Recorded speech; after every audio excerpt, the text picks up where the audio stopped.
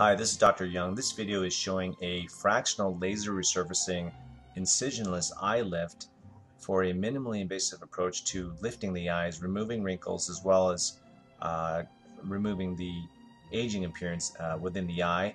This procedure can be done under topical or local anesthesia without IV sedation or general anesthesia, and the recovery is quick, requiring only 2 to 3 days for recovery.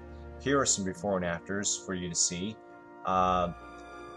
Please give us a call anytime. We'd love to talk to you about this in more detail, and thank you for watching this video, and we hope to hear from you soon. Thank you.